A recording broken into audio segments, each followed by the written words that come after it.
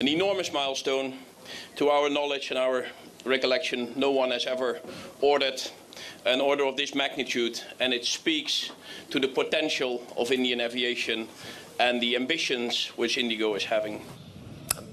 IndiGo CEO Peter Elbert's there for more. Let's bring in Katrina Nicholas, who leads Bloomberg's Asia transport coverage. And Katrina, what does this really tell us more broadly about aviation, and particularly aviation in India? Yeah, so this is really a sign of how extraordinary the growth in India's aviation market is expected to be. Now, as you mentioned, the most populous nation on earth, and quite literally hundreds of millions of people who haven't taken a plane before. The deal eclipses a purchase just only a few months ago by Air India for 470 aircraft from Boeing and Airbus, and it brings IndiGo's own order backlog close to 1,000 planes. We heard from IndiGo CEO Peter Elbers. He put it quite simply, saying, he's confident the demand is there to absorb such a massive expansion in capacity as this increasingly mobile Indian middle class discovers air travel for the first time.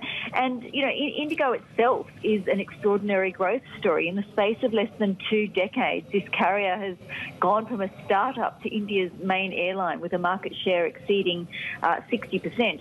Air India, meanwhile, is also trying to capture some of that market potential. It's reinventing itself under the new ownership as part of the Tata Group.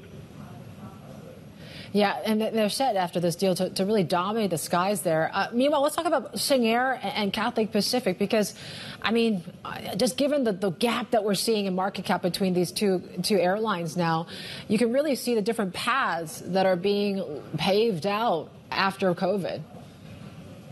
Yeah, so again, two very dominant carriers in other parts of Asia, and both unique in that they've got this huge international network, but really nothing to speak of domestically at all, given the small size of Singapore and Hong Kong.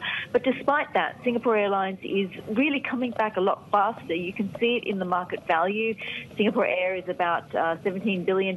That's almost 3 times that of Cathay. 4 years ago, the difference was only about $2 billion.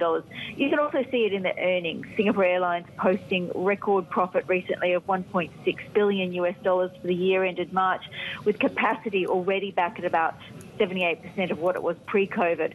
Cathay, meanwhile, has said it only expects to get to about 70% of pre-pandemic operations by the end of this year. And, that's because Singapore opened up a lot faster while Hong Kong was locked down a lot longer, and also subject to China's strict COVID zero measures to some extent as well.